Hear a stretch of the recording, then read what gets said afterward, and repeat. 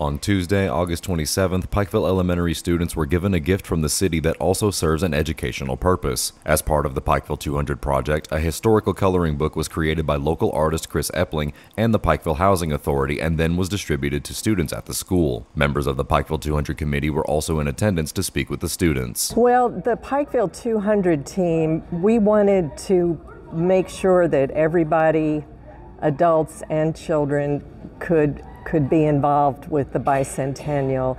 And I know that a lot of our younger generation, they're really not up to date on the history of the past 200 years. So this was a great opportunity to compile 200 years in a short format and make it something that they could interact with. So that was the goal, was to get our younger people interested in the history of Pikeville. It was so heartwarming to see their enthusiasm. They quickly grabbed the book and looked through it, and some could recognize some things, and it was really, really exciting. So there's been a good reaction to the coloring book, so we're really, really grateful for that. Back to school comes with a lot of expense, but you can still sport a brand new iPhone 13 from Appalachian Wireless for $1 with a 2-year contract on the mix and match or unlimited plan. iPhone 13 for $1. That's easy math. We are you. We are Appalachian Wireless.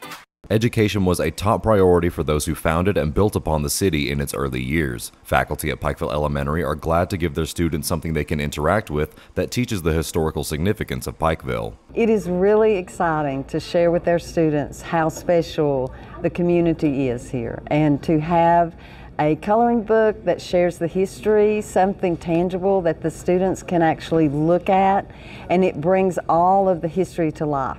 Our hope is that our students always understand how special it is to live in this community and how special it is to be a part of the rich tradition of excellence that was set forth by many leaders in our community and many events that took place over the last 200 years. And in doing this, they are able to understand the rich tradition of excellence in both our city and our schools. Reporting for Mountaintop News, I'm Nick Collum.